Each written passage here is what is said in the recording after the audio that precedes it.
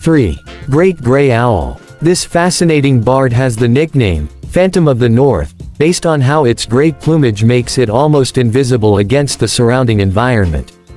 The bird also has the distinction of the longest owl in the world, able to grow to a length of 84 centimeters from beak to tail. However, it only has a wingspan of up to 152 centimeters, much less than that of an Eurasian eagle owl. The great gray owl originally came from northern Asia, from where it migrated to North America. Today, it mostly lives in Russia and Canada, though the USA has a small population in its northwestern states.